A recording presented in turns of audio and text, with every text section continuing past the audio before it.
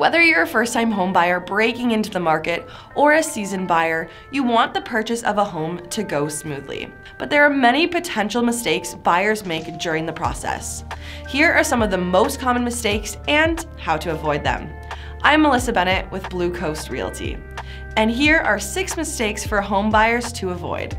Mistake number 1, failing to research. When you buy a home, you're not just buying a property, you're also investing in the surrounding neighborhood and community.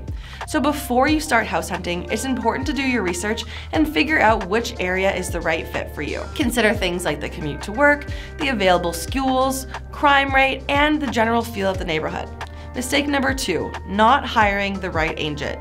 Working with an experienced agent who knows the ins and outs of home buying process can save you time, money, and headaches. Your agent will be able to negotiate on your behalf, help you navigate paperwork, and be there to answer any questions that you have along the way. Mistake number 3 is not knowing your credit score. Credit score is one of the most important factors in getting pre-approved and getting a good interest rate for a mortgage. You can check your credit report for free through a credit reporting agency like Equifax immediately if home buying is on your horizon.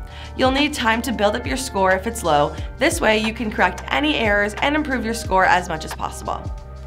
And while we're on the topic of pre-approvals, mistake number 4 is not getting pre-approved. Many buyers make the mistake of finding their dream home before they know how much they can afford to spend. Getting pre-approved for a mortgage will help you know your budget and avoid falling in love with a home that you just can't afford. Mistake number 5 is not getting a home inspection. A home inspection is an important condition to include on your offer, yet many buyers skip it in order to save money.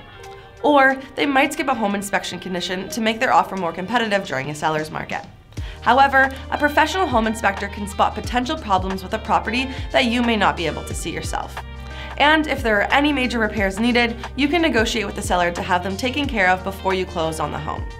Mistake number 6 is holding out for the perfect deal. Before you even start the hunt for a home, go in understanding that no home is flawless and you might not get everything on your wish list during a home search. And in a hot seller's market, homes are selling quickly and close to the asking price.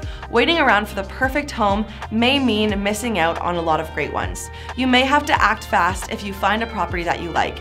If you wait around too long, someone else may snatch up the home before you have a chance to make an offer. Thanks for watching, and it's time to come home to the Blue Coast.